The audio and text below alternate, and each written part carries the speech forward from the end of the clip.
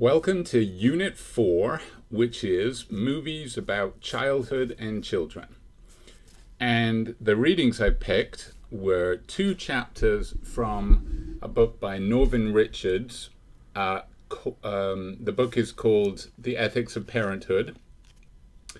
And the chapters are Abuse, Neglect, and the State, for which the movies that are particularly relevant would be, the documentaries, I would think, obviously.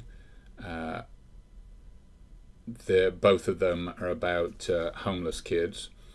And also The Kid with a Bike, which is part of the reason why I strongly recommend you watch it, apart from the fact that it's a wonderful movie.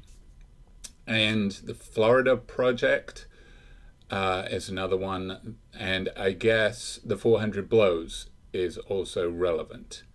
And Kess, I bet, would be a good one as well. So let's get started with, that's one of the chapters is Abuse, Neglect, and the State. We'll do that first. And then there's a chapter on Autonomy of Children. And we'll talk about that when we get there. So let's start with Abuse, Neglect, and the State. The first topic that Richards takes up is neglect, and illustrates an example, or provides an example, that our theory of neglect must be tested against, in the form of the horrific story of Cherise Iverson, whose father Leroy took her along when he went to play the slots, and while his attention was on his gambling, she was abducted or lured into the bathrooms and assaulted and murdered. A horrible story, and it was in the news. I remember coming across it in the news because the other young man involved, who didn't actually do the killing but was a friend of the killer, went to a school in California. It might have been Berkeley, and people found out that he was the other kid, and the students on campus protested his presence on campus, but he had a right to be there because he hadn't done anything illegal. All right, so Cherise Iverson gets murdered. Obviously not by Leroy, but did what Leroy did in ignoring his kid, letting her run wild in the casino while he plays the slots, counts as neglect. Let me say a little bit about the writing style of Norvin Richards. I found it a little bit annoying. His sentences tend to ramble on a little, and he tends to do something which, if you're not familiar with philosophy, can be disconcerting and frustrating, which is that he sort of tries out an idea, floats an idea, then says, well, what about this? What about this? What about this? And then ends up deciding that maybe that idea should be rejected. So people who just read a piece of writing and say, okay, he said it, it's his view, I can write that down, that's his view, now let's move on to the next point, will find themselves discovering, wait a minute, I thought that was his view and now he's criticizing it. If you're used to reading philosophy, this won't be uncommon to you, but he perhaps doesn't signpost it as well as he should. There are virtues to his writing style. It's not technical at all. I mean, a few terms might be a little bit technical, like autonomy, but he gives definitions of them. So it should be readable to people who are not used to philosophy.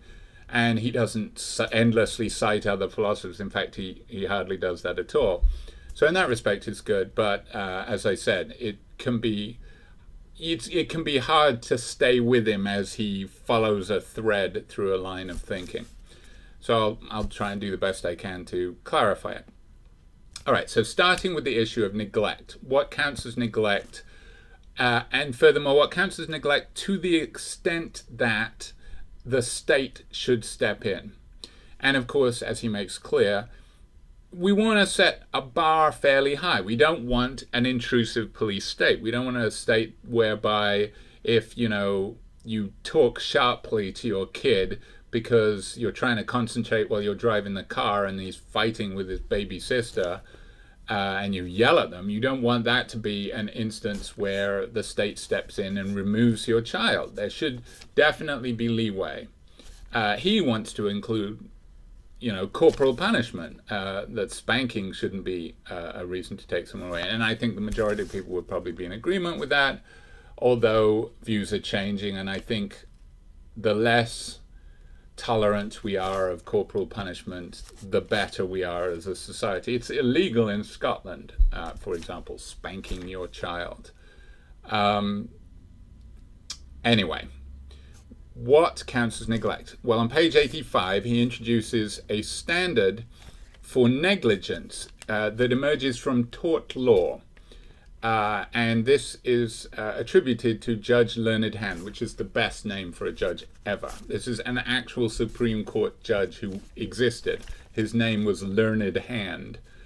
And he suggested that there is negligence, and this is in tort law. So this is negligence to the extent that someone is entitled to sue. So this is not immediately relevant to the issue of neglect in childcare, because that's not an issue of suing and tort law. But anyway, this is just sort of as a starter. The idea was, it was this little formula, B, if B is less than PL. So if the burden of the precautions is actually less than the probable loss by accidents, then you have been negligent. Apply that to the Iverson case, and it looks like the burden of precautions might have been, find a sitter for your kids, or maybe don't gamble tonight if you've got your kids.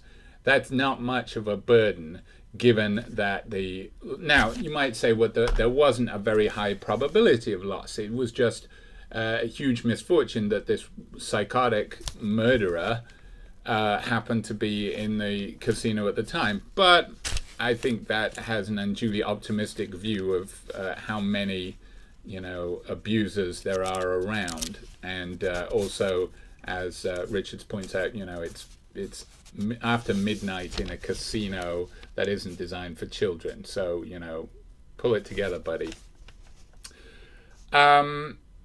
So how should we use this standard and apply it to the case at hand, which is neglect rather than negligence? Well, Richard said we should have a stricter standard for children. That is, it shouldn't just be the priorities the parent actually has. It should be the priorities the parent ought to have. That is, we shouldn't just say, we shouldn't just act as if it's asking a lot of somebody to take precautions. They should actually take precautions. So if anything, you are more likely to be guilty of neglect by the adjusted standard than you would be of negligence. Now, he considers objections that this is hard to tell. What's the probable loss? Sometimes how can you predict what the probable loss is? And he says, but we do compare with cases of reckless endangerment, and he gives the example of spinning a loaded revolver around your finger to impress people at a party. If it goes off, that's on you. You are guilty of reckless endangerment, and even if it doesn't, you're guilty of reckless endangerment. A complicating factor, though, is the privacy right. That is, parents do have a certain leeway in raising their children. You shouldn't intervene for every parental failure. Every parent is going to fail. Your kids will fall over. I remember when my kid was very young, he was in a crib, and we heard an almighty thump and ran upstairs, and he'd managed to flip himself out of this crib when, the bar came up to here. How the hell he did that, I have no idea. But he did, and he could have broken his neck. So should he have been taken away from us? Well, I'm going to say he shouldn't. And that's an instance of parental failure that, is within, we took precautions and yet we failed. every parent does that, and it shouldn't be the case that the state steps in. He summarizes with what you might think, some of the conclusions that Richards ends up with, you might think, well, duh, we had to go through all that to arrive at something that seems fairly obvious. But what you've got to consider is the views that he rejects. So his view is going to be slightly different from other common views, and he's going to argue that his view is superior. Well, anyway, at the end of the section on neglect, he says, neglect is to leave a child at an unacceptable risk of harm. And later on, when he brings up the second young man in the Iverson case, he says, sometimes this is even true for a stranger. It's just that the unacceptable risk of harm will be different. What's an unacceptable risk of harm for your kid is going to be much lower than the unacceptable risk of harm for somebody else. So, for example, the second young man who didn't intervene, he saw what was happening. He saw his friend basically about to kill Sharice Iverson, and he just turned around and walked away and said later, I didn't want to shop him. He was my friend. I didn't want to set the guards on him. Now, technically, as laws stand, that's not illegal, but, you know, we might want to say that it should be. And that seems to be neglect. Still, the standard of neglect that Richards comes up with, neglect is to leave a child at unacceptable risk of harm. All right, what about abuse? He begins the discussion of abuse by saying there are three purposes in treating what a parent has done as abuse, in sort of labeling it and the state coming in and saying you are abusing your child. The first one is to help the child heal. That is to let the child know this was unacceptable. You don't have to suffer this. This is not normal. The fact that you don't like this, the fact that you feel miserable is totally understandable. That's okay. You shouldn't feel guilty. You shouldn't feel like this is what I deserve. This is normal. Two, to protect the child from more of the same. That is another reason to label that as abuse. And three, to deal appropriately, either punishment or therapy, with the abuser. Now, the third one is different from the first two, because the first two are to do with protecting the child, and the third one is to do with dealing with the adult. And if they come into conflict, that is, if for example, we decide that it would be the best therapy for the adult if they were still allowed access to their child, even if this puts their child at risk, well, what Richard says, and I think most people would agree, the needs of the child comes first. So even if it's hurtful to the parent to have their child taken away, the needs of the child comes first. You might apply this to the case of Mooney in the Florida Project, and you'll understand what I mean if you watch the movie. Okay. Now, a thread running through this chapter is that Richards makes a distinction between there are two kinds of obligations an adult can have to a child, a parent can have to a child. There's obligations that even strangers have to a child. And then there's obligations that are specific to the parent. For example, later on, an example of the second type is the parents have a much stronger obligation to raise the child. Strangers don't really have that. Although strangers, as he says, see, the thing about Richards is he admits that life is complicated. He doesn't make this a simple black and white issue. And he says, well, yes, we say that only parents have a duty to raise the child, but there is a sense in which even strangers do. For example, if I saw a strange kid torturing an animal, I should step in and say, hey, that's not right. That's sort of helping to raise the kid. But there's obviously a much stronger duty that a parent has to raise their child. Okay, so dealing with the first kind of obligations first, that is, obligations that even strangers have. He brings up Joel Feinberg, who's a famous philosopher, was at the University of Arizona, wrote a lot on harm, on sort of the law and issues of harm. Feinberg's examples of crimes in every civilized country willful homicide, forcible rape, aggravated assault, and battery. If we commit one of those to a child, we are failing in even the duties that a stranger would have to a child, obviously. Whereas, not feeding a child, that doesn't mean we violated an obligation that a stranger would have to that child, because it's not the stranger's job to feed the child. Provided, the child isn't starving. Then maybe if you see a child in the street, you do. But that's another... you get the basic idea. There's sort of things so bad that even a stranger shouldn't do them, and then there's things that you can fail in doing without failing in the obligations that a stranger has to a child, but you would fail if you were their parent. Okay, his suggestion is that a parent is abusing the child. I'll quote what he says on page 91. Insofar as our interest in protecting her, the child, is concerned, what matters is that what the behavior of the parent strongly indicates about him, since that is what should be expected to be in play in his future treatment of her. All right. What Richard suggests is, in working out whether or not a parent is abusing the child, perhaps an obvious idea is to ask, is the parent doing something seriously wrong to the child? Now that's obvious and makes common sense, but Richard says actually that's not as good as his suggestion, which is we look at what he has done to, he being the parent, she being the child in this instance. We look at what the parent has done to the child and ask, what does that behavior indicate about the parent? And if it indicates a serious failure of concern in the parent, then we should label it as abuse, and then the state should step in.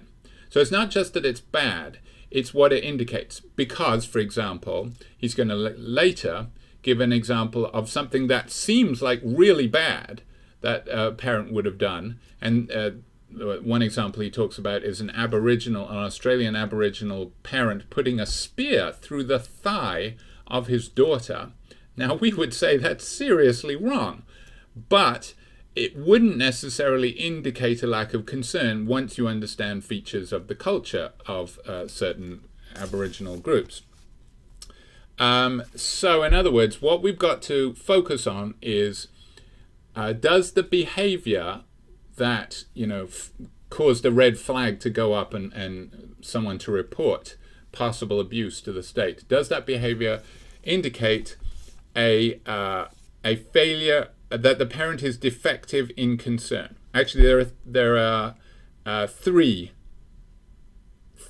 things that, if we decide they're true, they warrant removal of the child. One, that the parent is defective in concern, or two, that the parent, although perhaps has concern, lacks the ability to implement it, perhaps because they're given to uncontrollable rages even though they love their kid. Or three, they have a condition, perhaps addiction, that prevents them implementing their concern. If any of those is true, then we should flag it as abuse and we should move in. Now he considers objections to this view. And this is section 3, starting on page 93. Okay, first objection. It's very accusatory, calling parents defective. You're saying that if we label it as abuse, we're saying the parent is defective in concern. The response is, I don't really care. It's the results that what matter. I don't have to call you defective. I could say you are acting as if you're a defective. I'm not calling you a liar. It's like, arguments you've had. No, I'm not calling you a liar. I'm just saying that you're lying. You're doing something that is the same as if someone who lacked a concern would do. And that's bad enough. The point is to take care of the child. Second objection to this idea. Well, because something else that Richard says is, okay, the standard is it's abuse if it shows a serious defect in concern. And he also says a clear indication of this, or a red flag for this, is if the parent falls below the obligations that even a stranger would give. So, for example, even a stranger is not supposed to rape a child. So if a parent rapes a child, this is Richard's example, then they're falling below even the standards that a stranger, never mind what a parent should do, they're falling below the standards that even a stranger should do. And that's an indication of consent. Now, the objection is, well, but sometimes you can act in a way to your child as its parent in a way that a stranger would not be allowed to do. So, for example, spanking, if you believe in spanking, you probably believe you have the right to do it, but you don't believe that a stranger can haul off and hit your kid. So if you hit your kid, they're doing something that a stranger would not be allowed to do, but it shouldn't be labeled to abuse, because as a parent, you're actually allowed to act like that. That's the objection. He says, yes, all right.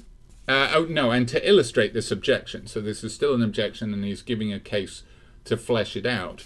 The example of John and Sarah on page 94, who are opposed to violent play and restrict and monitor their kids very strongly to make sure that they don't indulge in play that is violent.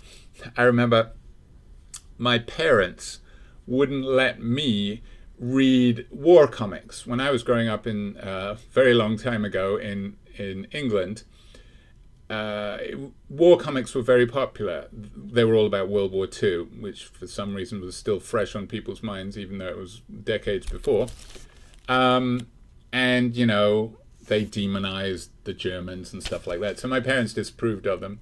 So I hid them as if I was hiding pornography. You know, I had this stash of comics about war that I hid in the attic.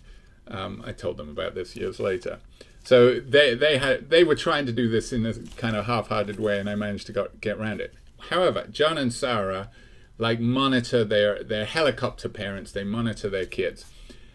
Is that okay? Well, we might say those are helicopter parents. They're going too far. But would we set the state on them? Should this be something that would count as abuse? No. It just means we don't think that we should parent like that, but it's within the acceptable range. However, if John and Sarah behave like that to other people's kids, then that crosses the boundary. You can't do that to my kid. You're allowed to do it to your kid, but you're not allowed to do it to my kid. So it seems to be an example of this kind of behavior where, so the objection goes, acting in a way that a stranger is not allowed to do shouldn't be necessarily a sign of abuse. What does Richard say in response to this criticism? He says, I never said that it counted as abuse. I said that it was a good red flag. He says, look, what my standard is abuse is actually if the parent doesn't care to the level required for parental obligations, doesn't know how to act on the concern, or has condition presenting the concern. Those are the three things we've already listed. Those are the true things. So falling below the standard of a stranger is just a rule of thumb. It's not going to be, he's not saying that that's every time that happens, that's abuse. He's saying that's a good sign, makes it worth investigating. But he never said that that's what constitutes abuse. Now, we might ask, but why isn't what John and Sarah do grounds for state intervention? And his answer is that they're actually fulfilling a parental obligation. This is on page 95. There is a parental obligation to provide a moral education, and this is what they're doing. We might not like how they do it, but they're certainly attempting to fulfill a moral obligation. Okay, third objection to Richards' view. Richards' view, again, is abuse is indicated by being defective in concern. The third objection is his view presupposes a false dilemma that people are either like parents or they're like strangers, because he's talked about duties that a parent specifically has and duties that even a stranger has. But of course, there is at least a third group, which are professionals whose job it is to care for children who are not quite like strangers, and they're not parents. These would include doctors, teachers, camp counselors, nannies, those kind of people. Their job is to care for children who aren't their kids. What Richard says about them is that actually what he says is, look, parents have a greater duty than anybody else. Call them strangers, but we can lump these people in with them. And in fact, these people, these professional caregivers, actually have the same duties as strangers do. It's just that they're in a position to know more. So even a stranger, like the second young man in the Iverson case, if he knows that a kid is being abused, he should save her. This kid should have saved Sharice Iverson from his friend.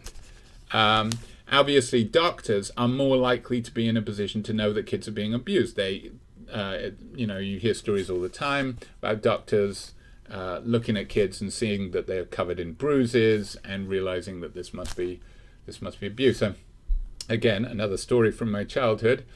I have a scar here and a scar here. And they're from accidents I had a week apart when I was about 6. I can't remember which one came first. I think this one came first. This one, I fell out of an attic and there was an old-fashioned metal radiator underneath because there was an attic hatch and I wasn't looking and I fell through and hit my chin on a radiator and bust my chin open and there was blood everywhere, and so they stitched that up for free. National Health Service, great thing. And then a week later, I was in the back seat of our car, which was a thing called the Morris Minor, which looked like a more old-fashioned Volkswagen Beetle. And we turned around a corner, and there was a car coming the other way. My mum slammed on the brakes, and this car had a weird system where the seats, instead of the seats going up like this, the seats folded in the middle. So the seat folded in the middle, I hurtled forward, and I banged my head on the dashboard. And it bust open and there was blood everywhere, so they rushed me to the hospital. And as they were stitching up my forehead, they noticed there was stitches still in here, and both my parents said they gave my parents a really long, hard, searching look because they thought, clearly these parents are slapping the shit out of this kid. But no, it was just that 2 unfortunate things happened within a week. Yeah, so that's an instance of why... did the doctors have a greater duty to care for me than a stranger would? No. It's just that they're more likely to be aware of cases of abuse because of their job. Same with a nanny. They're with a kid more often. They're more likely to see that. But they don't actually have a greater duty. All right, page 98, summary of the discussion of abuse. A state should protect kids from adults who are seriously defective in concern. That's his first and main point. 2, parents give it a good indication of being defective in concern if they treat kids worse than strangers would, with the proviso that this is not always the case, as we've seen.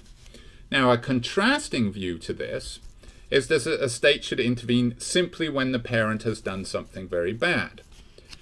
And Richard says his view is superior because in focusing on what the act signifies, in focusing on does this act indicate something beyond it, like that the parent is lacking in concern, it takes us beyond the individual act. And the thing about abuse and neglect is they have to be ongoing. The reason why my parents weren't actually abusing and neglecting me, even though I had stitches in my forehead and chin, is because these were kind of one-offs. However, if this had really kept going, if my mom hadn't learned from this lesson and said, okay, you're not traveling in the back seat before, or at least sit behind me, so if we stop suddenly, you're not going to fly forward with the passenger seat folding, because there were no such things as seat belts in the back then. Kids nowadays. If my mother had not learned from this, then it would have seemed like, if it had been an ongoing thing and she said, you'll be fine, then it would have been neglect, or at least more like it.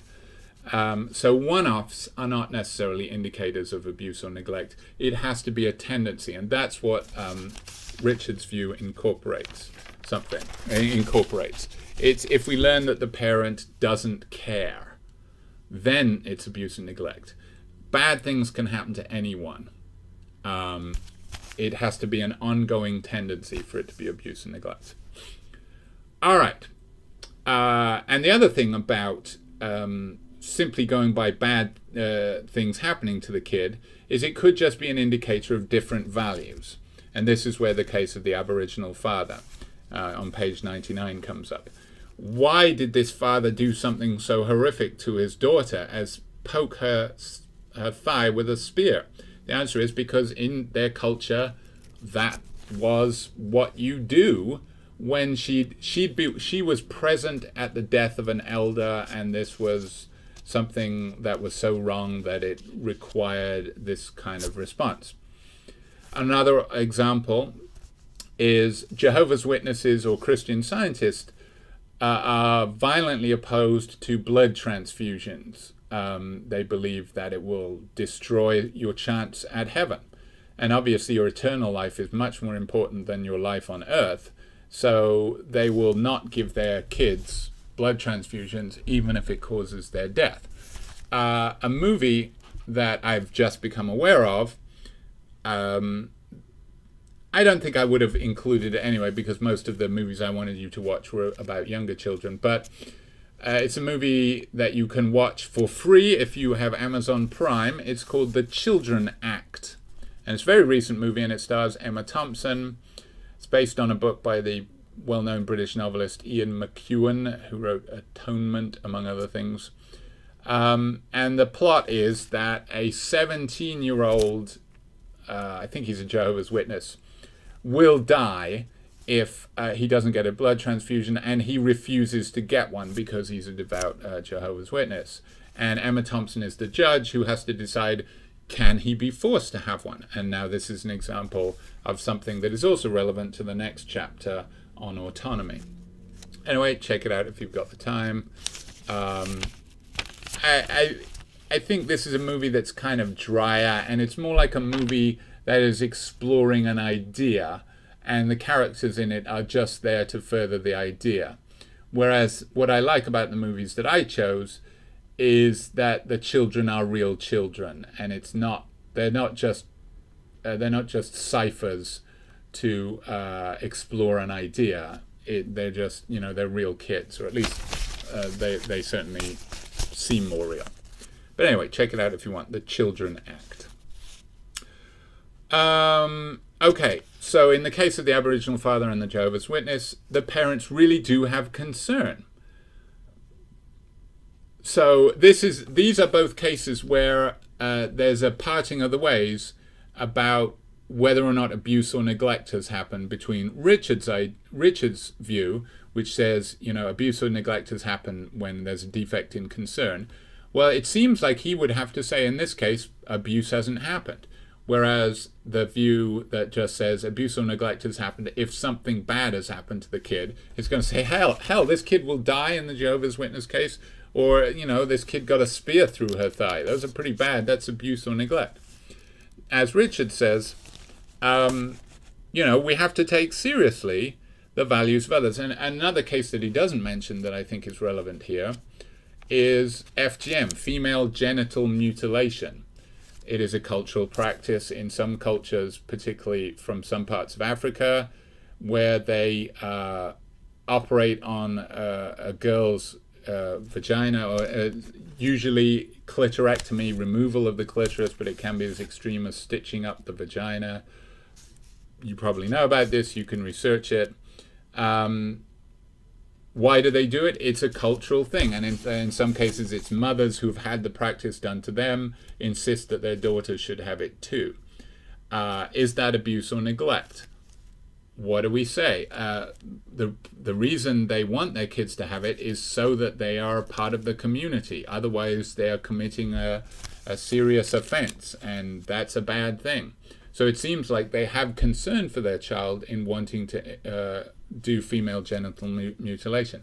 But on the other hand, certainly most cultures in the West would say, hell no, you're not doing that here. And in fact, it is illegal in, for example, I know it's illegal in Britain, even though, of course, it happens, and I think it's illegal in the United States too. does Richard's view not allow for a state to call that abuse? And he says, no, but you have to supplement my view with the other point, that is, when you're an adult, you're free to rank your values, your moral values, over your own safety, but you're not free to do that for your child. And he gives the example on page 100. It's like being a hero. You're free to choose to be a hero, but you can't make your kid be a hero. You can jump into a bull ring, but you can't throw your kid into a bull ring. So the case of the Aboriginal father and the Jehovah's Witness, the state has an interest in protecting that child, and the parents do not have a right to privilege their values over the safety of the child. At least so he suggests. State may also protect children from parents whose values put them at a serious risk. All right. Section 5 goes on to obligations that only parents have. So far we've looked at obligations that even strangers would have. Now we're looking at obligations only parents would have. There are distinctively parental obligations, two main classes. One, looking after the child's current welfare. I don't have to do that with strangers. I think I should have to pay taxes so that there is a social safety net, but I don't have to literally focus on the welfare of strange children. And two, parents have to attend to what the child will become. This is sort of a duty to raise the child. They have to, as Richards put it, provide resources of character. I have to ensure that my child acquires, for example, a sense of self-worth, empathy for others, honesty. And if a child lacks these to a great degree, then the parent has failed. Now, you might wonder, there's a movie that I will never watch called, what is it? Something about Kevin. What should we do about Kevin? Or have you heard what they're saying about Kevin or something? Starring Tilda Swinton, where actually there's a few like this, where it turns out the child turns into like a school shooter. Is that a failing of parenthood? Well, when you look at cases of parents whose children turn into school shooters, a lot of the time they say, I did all I could. I have other children who didn't turn into school shooters. This one, there was just something missing with this child. So you would have to weigh that. But anyway, in most cases, it's your duty to ensure that your kid has empathy, has a good moral sense. That's part of an obligation that a parent has. It's a specifically parental obligation. It's not an obligation that strangers should have. All right, section 6 on page 104 asks what form a state's response should take if they decide that abuse or neglect has happened. Okay. Richard says it differs depending on whether or not the parent has failed in the obligations that are specific to a parent. If that is the case, then the state should investigate. Leave the kid with the parent, perhaps, or at least favor that as an option, but investigate further to see if there's a defect in consent. Whereas, if the parent has failed in the obligation that even as a stranger has, so in other words, if the parent has, for example, raped their child, then you immediately remove. So there's a different response depending on whether or not the parent has failed in an obligation that even a stranger would have, immediate removal, or failed in obligations specific to parents, investigate, try and change the behavior of the parent. Question, page 106. What about parents' rights to raise their kids their way? So suppose you decide, hey, you're failing in your parental obligations. The parent responds, I'm raising my kid my way. Don't you tell me how to raise my kid. And you can see that this would be the response that parents have. I know in my extended family, there are parents that you look at and say that's terrible, but they would fight like a tiger to maintain control over the kid. Again, the Florida Project is a good example. What Richard says in response to this is, he says, look, if somebody abandons the family, and this is where A Kid with a Bike is relevant, the movie, The Kid with a Bike. If someone abandons their family, they lose parental rights. So you can no longer say, I have the right to raise my kid the way I want. No, you left, your right is over. And he says, okay, we all agree on that. But second move, if you indicate a serious defect in concern, remember his standard for abuse, it's as if you have abandoned, so you no longer have your rights.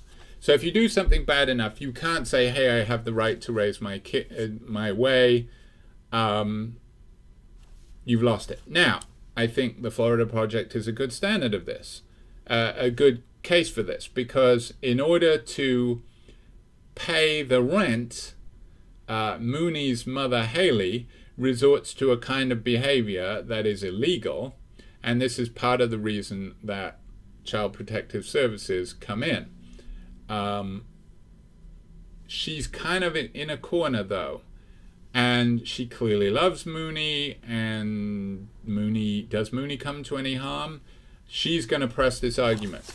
What you might ask yourself is Richard's argument that she has in effect abandoned Mooney, does that hold water?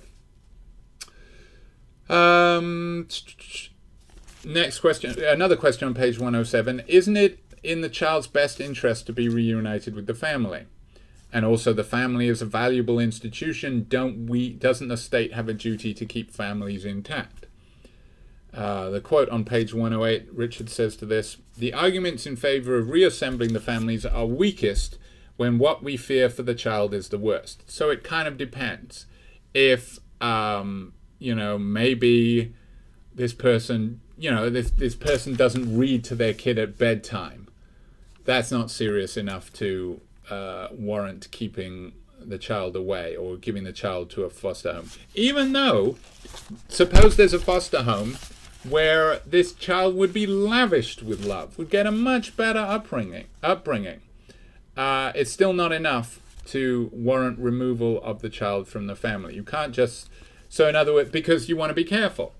Otherwise, any rich person could say, hey, I can give that child a better life, so I want that child, and take it from any poor parent. A poor single mother who's living on welfare and, sometimes has to leave the kid alone because she has to work. A rich parent can come and say, if that child was mine, they would never be alone. Should we allow that as a society, or should we say that the family should be kept together as a sort of first, that should be our first goal, or at least that should certainly be something we should do unless it's unavoidable. Richards would agree. He also says, if harm comes to a child because of different values rather than a defect in concern, then we should err on behalf of keeping the family together. So back to the Aboriginal family. Yes, it's a terrible thing if a kid has a spear through their thigh. Now, if the reason they got a spear through their thigh was just for kicks, the parents thought, hey, I like to see my kid cry, I'm going to poke her with this sharp stick, then absolutely remove that kid.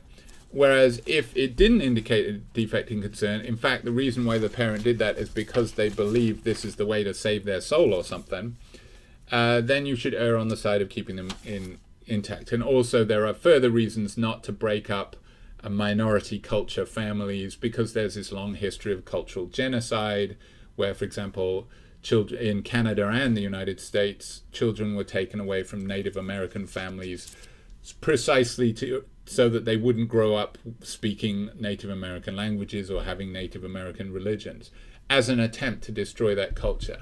And that's an ugly history, and we want to err on the side of caution. All right. One nice thing that Richards does in both of the chapters that I have you read is the last section sums up nicely. So if you want, read the last section first in both cases, and then you will know what to expect. So section 7 on page 110 to 11, it summarizes that chapter nicely. It doesn't go into the arguments, of course, but it summarizes its main points. All right, that's the first article. Now, the second article, the second chapter, which is the very next chapter in his book, is about the autonomy of children. Now, autonomy is a term, a slightly technical term. I mean, we do use it in everyday life, but philosophers have definitely offered more technical definitions of it. The definition that he gives doesn't come up until section 4 on page 127. So he's going to say autonomy is making one's own way through the world, putting one's own personality and character into action. If you've ever taken a medical ethics class, the issue of autonomy is a core issue in medical ethics. Doctors, it comes up in issues of how honest should doctors be to their patients. Should doctors tell their patients the truth?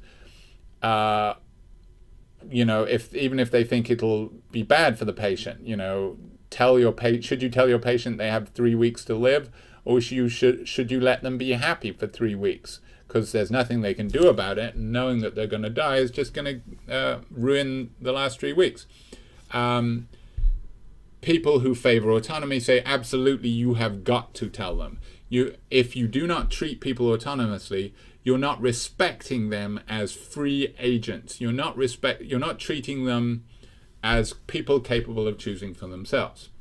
Now, of course, that's what we do to children. In fact, the alternative to autonomy, or to treating people as autonomous, is called paternalism, acting like a parent. Of course, this is obviously bad if you do it to adults, or at least it's assumed so. Adults have the right to free choice, and if you're paternalistic to them. So, for example, libertarians say the government shouldn't be paternalistic. They're opposed to things like helmet laws. Because what is a helmet law? It's telling you have to wear a helmet on a motorcycle for your own good. And what libertarians say is, it's up to me. I get to choose. I should be able to choose to do something stupid because I'm an autonomous agent. You don't get to control my life. That's paternalism. All right. But even libertarians don't tend to argue for autonomy for children, because they say, well, obviously children are a special case. However, one of the things, if you write the paper on this chapter, I wanted you to read a short newspaper excerpt summarizing the view of a guy who is quoted in the section on, or at least referred to in the section on children's liberation. David Archard, who's written a slew of books on the rights of children. Farson is the name of the guy. Farson wrote a book and was a defender of the child's liberation movement, who he said was like the logical next step. It's like gay liberation, women's liberation, child's liberation. We should, the parallel with feminism was that this, up until the 19th century and early 20th century, women were presented as inherently weak, not as good choosers. This is why they weren't given the vote. They were not supposed to be capable of choosing rationally, who should be in charge, so they shouldn't vote. Children still don't have the vote. But what Farson and others were saying is that is also wrong, that children are capable of choice and should be given the rights of adults. That's obviously an extreme view, because I doubt if even them were saying we should have... I mean, you might not remember, but there was a TV show called Doogie Howser, MD, starring Neil Patrick Harris in an early role. And here is a teenager who is a doctor who's operating on people, and that would never happen, and I don't want to happen, and you don't want it to happen. But the child's liberation movement presumably might be in favor of them. Hey, nimble little fingers might be good at it. Anyway, the child's liberation movement represents one extreme, which is that children should have the full autonomy of adults. The other extreme would be treating would be, as in the example of the parents at the park that we'll come to, treating a 15-year-old like a 3-year-old and not allowing her to do anything for herself. Somewhere in the middle of these two extremes lies the golden mean, what we should allow. And Norvin Richards wants to get to that. And the case of Amy Lynn Hagen is a good case to begin with, because Amy Lynn Hagen wants to run off with James Campbell, has done it once before, and now she's on the run with this guy, James Campbell, who is probably older than her and has been charged with statutory rape. Should she, who was 17 years old, like the kid in that movie I was talking about, the Children Act, should she be allowed to? I mean, if she's 18-year-old, nobody would doubt that she should. She's 17 years old, and the parents want her back. Shouldn't they let her go? I mean, what's the difference between 17 and 18? Isn't this an arbitrary line? Shouldn't she be given the right? The conventional view, Richard said, which again isn't necessarily his view, is that a child's autonomy merits some respect, but not to the same degree as an adult's. That is, our children should be objects of paternalistic concern that would be intrusive and inappropriate if applied to an adult. Okay, section 1, beginning on page 115, is arguments for and against the conventional view. So, the argument for the conventional view is that the typical adolescent will make dangerous decisions. Therefore, it makes sense that we should be paternalistic. There's all these studies that show that teenagers are impulsive, they have a poor sense of long-term planning, they are more reckless, they will do riskier things. So their brains are basically different. People argue that that's why they shouldn't be smoking marijuana, because their brains are not yet fully formed until in their early 20s even. So that's an argument that therefore we shouldn't allow them to choose, we should choose for them.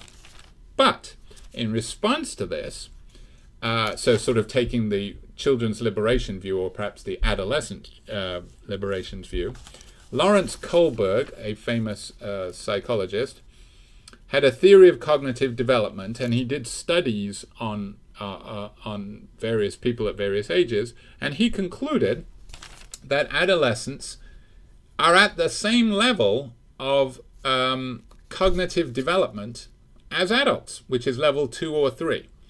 And this is the level where you rely on the conventions of those around you, either your larger society or of your peers. So, if the adolescents are just as good or bad as a large number of adults, and we would never consider preventing adults from choosing, then this is not an argument we can use against, or we can use for paternalism.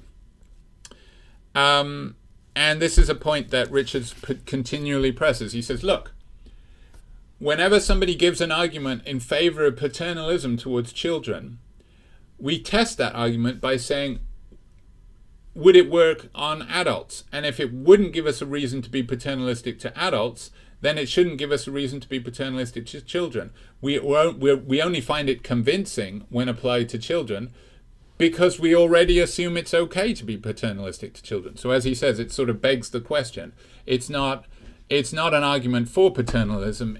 It assumes paternalism. We only find it convincing because we believe we should be paternalistic. If it really worked, then it would work on adults too.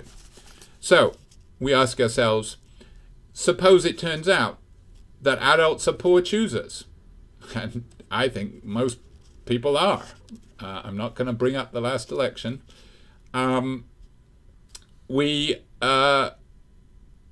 nonetheless, the fact that they're poor choosers isn't enough to sway us. In fact, we think, it's their right to make poor choices. So in that case, we should say the same about children. That we haven't found a reason to be paternalistic to children.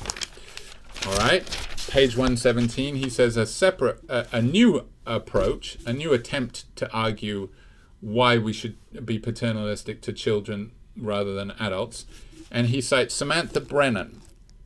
And she says two things. Children's choices don't reflect their long-term preferences. She says children change their views. Their favorite color is purple one day, their favorite color is pink the next. And children are still becoming good choosers. They're forming the self that is capable of making choices. So our paternalism is to ensure that they do become good choosers. Now this sounds plausible, but again, Richards says, suppose we tried that on adults. Suppose we said to an adult, you know, you're not actually a good chooser.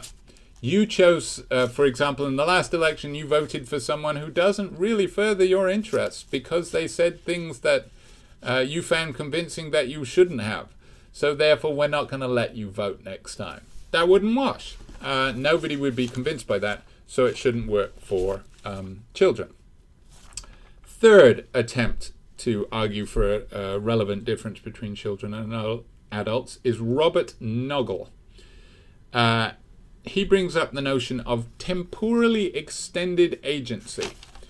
The idea here is that, and he says temporally extended agency is necessary for being a member of the moral community. That is, you have to have a conception of yourself in the future in order to be someone that we can trust. So, for example, suppose someone makes me a promise. Should I believe them? Only if they have a real sense of themselves in the future existing as someone with an obligation. If I have no sense that I exist any moment but the present, then I won't care about the future. I'll just say, hey, I'll say these words I promised to this guy, and it'll get him off his back, but it doesn't incur any obligations to me because I only exist in the present. I don't exist in the future. You have to have a fairly sophisticated sense of yourself as a being that exists through time in order to be capable of morality. And, says Robert Noggle, children aren't like this. Well, says Richards on page 119, yeah, that's true for young children. Young children really don't have a sense of themselves in anything but the now. They don't have a conception of what they'll be doing in the future and plan for it. That's very young children. But, you know, fairly quickly they acquire it, and certainly an adolescent has it as much as an adult.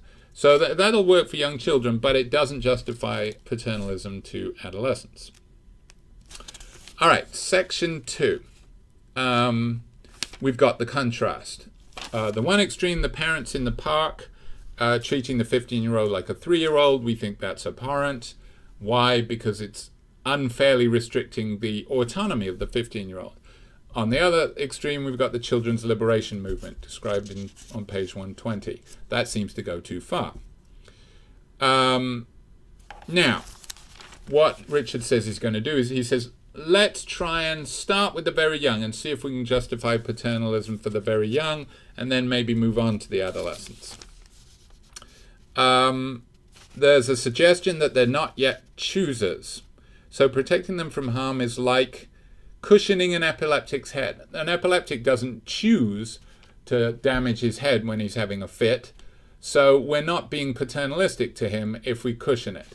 Nobody would say, oh, you can't be paternalistic to the epileptic, you know, let him bang his head. No, because you're not restricting his choice because he's not capable of choosing when he's having a fit. Maybe children are the same. They don't have the capacity to choose yet. So in preventing them from harming themselves, you're not actually you're not restricting their autonomy because they don't have any autonomy yet. Now, again, that would only work for very young children. And he considers, well, then maybe we shouldn't even call this paternalism because paternalism is restricting someone's autonomy. And if they don't have autonomy, then you're not being paternalistic. But putting that aside, This doesn't apply to adolescents. And also, some paternalism doesn't involve harm. It involves, we sort of are paternalistic. We make our children do things not because they'll harm themselves otherwise, but because we think it'll be better for them. Like we make them go to the theater or something like that. It's not going to, we're not saving them from harm. We're just doing it because we think they'll be better. Section 3 then. In section 3, starting on page 123, he asks why the defects, like the defect of concern that we were talking about in the earlier chapter, chapter 4, are defects. Why is it that having a lack of concern, as for example being indifferent to your child, why is that a defect? And he says, well, the obvious answer is, if you're indifferent, for example, to your child, you won't have what it takes, what parenthood takes. One of the mysteries, here actually, what he says on page 123 made me think of the kid with a bike.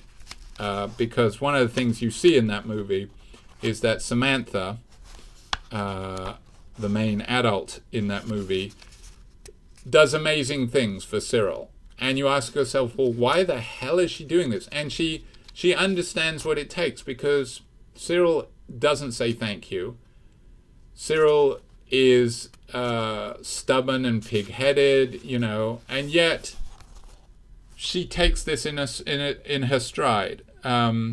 She isn't discouraged by rejection, as he mentions at the top of page 124. That's one of the things that a parent has to be able to do. Your kid will say, I hate you, at some point, and probably quite often. If you burst into tears and said, well, fine, then I disavow you, you can't be a parent. You've got to be able to get past that. So if you are indifferent, you're not going to be able to be a parent. So, and the second point of this is affection for one's child is a requirement of parenthood. To be a parent, you have to have affection. The quote on page 124. Our paternalistic interest in our children is an aspect of the broader affection that we must have for them if we are to be good parents. So he's suggesting here that paternalism is just an aspect of affection. So that's why parents are allowed to do it, because unless they have affection that drives them to be paternalistic, then they can't be parents. So affection is behind paternalism. You don't need to ask permission to do things out of love. You do need to ask for permission to do things out of love for an adult. It would be weird to do things out of love for a strange adult. You have to ask their permission. You don't for a child. Now, consider, here's another heartbreaking example. This chapter has a few of them. These chapters. Jessica Dubroff. She comes up on page 125. A 7-year-old, her parents let her fly solo in an attempt to fly across the continental United States, and of course she goes into a storm, the plane crashes, she dies. How should we think about this? They say they were respecting her choice. It's what the mother said, we'd do it again because she really wanted this. This was what she wanted. We would have destroyed her as a person if we'd prevented this. He says, well, is the question we should ask, now his intuition is that clearly the parents were wrong. Now, if you don't share that intuition, then, obviously you're going to disagree with them. But he says, look, obviously the parents shouldn't have let Jessica fly. But how can we justify this intuition? What's the argument we give for that they shouldn't have let her fly? And he says, how about this? Should we ask, would things go better is the question we should ask, would things go better for this person if we were to control what she did? Is that the question that the Dubroffs should have asked and failed to ask? He says, well, but again, remember, it's got to work for adults. and that question doesn't work for adults. It's not enough. Plenty of cases where it would work. Something would work better for an adult if I outlaw people getting tattoos on their faces. Their life will go better. Can I outlaw adults putting tattoos on their faces? No, we regard that as an unjustifiable restriction of their autonomy to be stupid shits. That's part of what it is to be autonomous, is to make mistakes. So what's an alternative suggestion? There are differences in understanding. But again, this doesn't really work. For example, what about an adult wanting to do what Jessica did?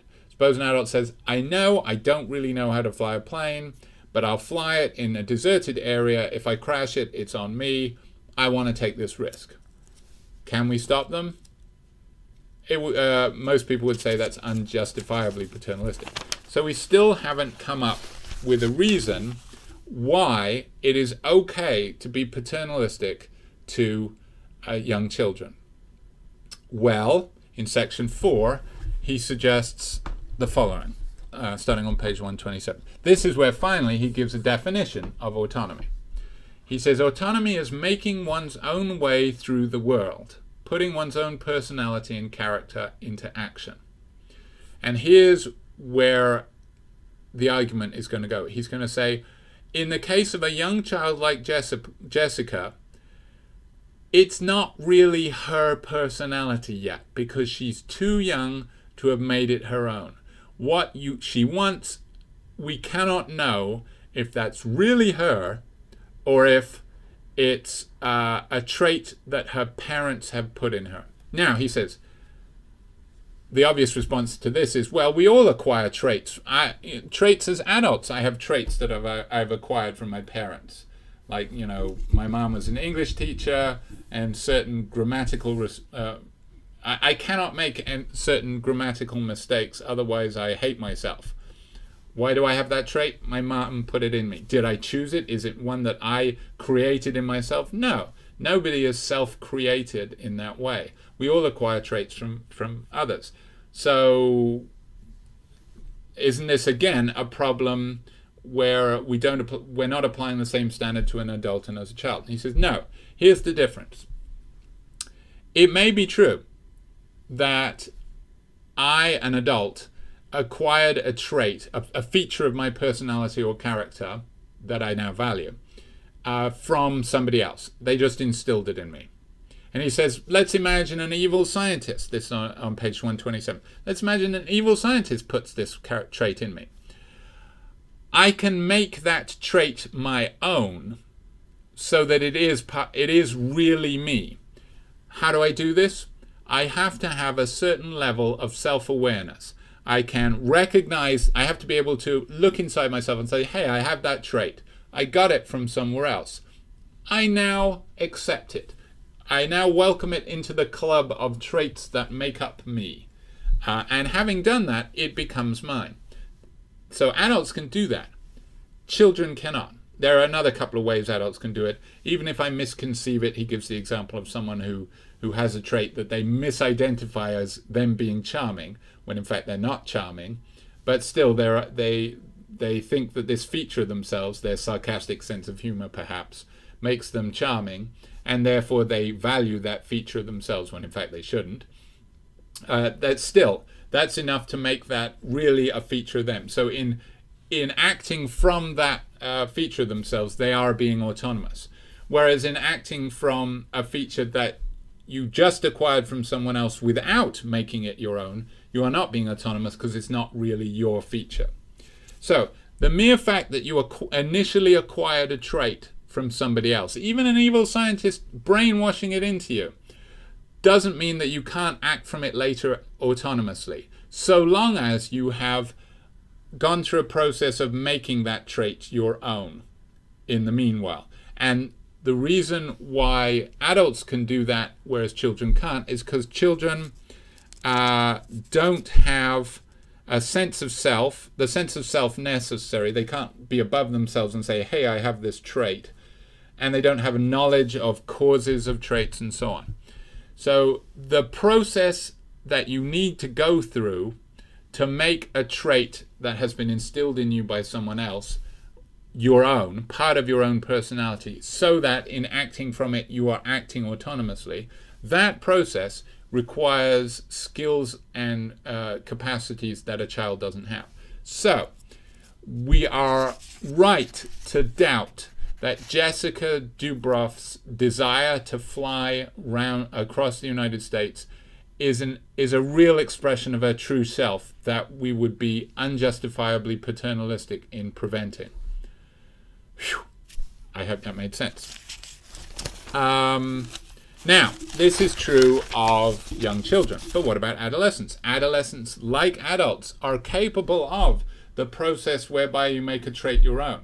So this the justification of paternalism that allows us to say you can prevent Jessica from flying across the world without being unjustifiably paternalistic, we can't make that argument for adolescents. So in section 5, he considers a different argument that we can make for adolescents. I don't know about you, but I find this argument a little dubious, but still, here it is. He says, we have an obligation, even to adolescents, to help them become autonomous, to help them to become their own person.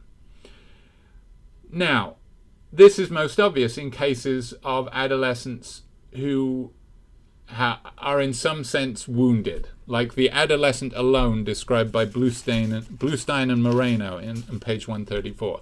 These are people who have self-doubt, they don't believe in themselves, they're fearful, they have no sense of self-worth. Obviously, if we're their parents, we have a duty to bolster them up. Now, part of what it takes to bolster them up is to allow them to make choices for themselves. So when do we step in and not make them make choices? So have you seen the movie Monsters University? In Monsters University, there's a competition called the Scare Games. And at one moment in the Scare Games, one of the challenges that the monsters have to go through is they have to distinguish between children who can be scared and adolescents who you mustn't try and scare because they won't scare and they'll catch you. And it's like those scenes when police are being trained and you have little things pop up that are obviously villains that you've got to shoot, and then things pop up that are obviously civilians that you mustn't shoot. So you have things pop up that are obviously children, and then things pop up that are obviously adolescents. And one of the ones that pops up is an adolescent girl, and she says, "But Daddy, I love him." And this is supposed to be an indication of an adolescent. And this is obviously like the girl at the beginning of this chapter who wants to run off with her boyfriend. She says, "But Daddy, I love him." And she runs off with him. Amy Lynn Hagen. Now, we have a duty to instill self-worth in our adolescents. Should we quash their choices when we think they're bad ones? Isn't that exactly the wrong thing to do? Isn't this unjustifiable paternalism? Here's Richard's suggestion. Yes, we have an obligation to help raise our child, but when someone has an obligation to do something, other people have an obligation not to prevent them fulfilling that obligation. Does that make sense? Suppose I have an obligation to do something, and you know that I have an obligation to do something, you have an ancillary obligation not to prevent me carrying out my obligation. I have an obligation, let's say, to raise my adolescent. The adolescent themselves has an obligation not to prevent me. So this requires them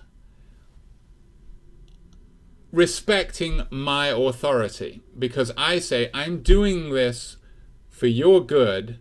It's my duty to do this. I have to do this. I wouldn't do this to you if you were a stranger. I wouldn't do this to you if you were another adult. I don't want to have to do this, but I'm doing this because I have an obligation to raise you. I believe that I know this is better for you. Help me out here. I'll summarize the quote on page 137. What would have deserved respect as an expression of autonomy if it was chosen by an adult, going off with the boyfriend, might not deserve the same respect in an adolescent because the parents haven't yet completed their obligation to help the adolescent become the kind of adults the larger society has a right for him or her to be. That's part of the thing. My obligation to raise my kid isn't just an obligation to the kid, it's an obligation to society as a whole. Every parent has a duty to ensure that their kid isn't a burden on society. And that's part of the reason that the state is justified in stepping in cases where parents are raising psychotic kids or raising criminal kids, because they're violating their duty to the state. So the argument there is that it's not paternalism, because paternalism is to do something, an unjustifiable restriction of someone's autonomy. But if you're fulfilling an obligation, or if you're making someone fulfill an obligation, it can't be an unjustifiable restriction of the autonomy. So if I, as the parent, am making my kid do something, making my kid fulfill their obligation to help me raise them, then I can't be violating their autonomy because I'm making them do something they've got to do anyway. Pretty convoluted argument. That's his argument for adolescence. So he has separate arguments justifying paternalism or justifying, restricting the autonomy of young children. His argument there is that it's not really restricting their autonomy, because autonomy is acting from your true self. But kids don't yet have a true self, because the traits they have been instilled in them by their parents or other people without their control, and it's not really their true self until they go through a process of making those traits their own. And only an adult or only an older, at least teenager, has the faculties to do that. All right, so that's the argument for not respecting the autonomy of young children, at least in lots of ways. And here's a case that Richards never considers that is relevant to the now. Quite young kids are coming out as trans these days. And the question is, to what extent do we respect a child's desire to be treated as other than we would label them according to the biological equipment? So something that, has a child who has a penis and testicles says, I'm a girl. At what point do we decide that we should respect that? I think that's a serious and important question, and maybe that's a good test for Richard's view that he doesn't consider, because they're not wanting to fly across the continental United States. They're not, putting themselves at lethal harm.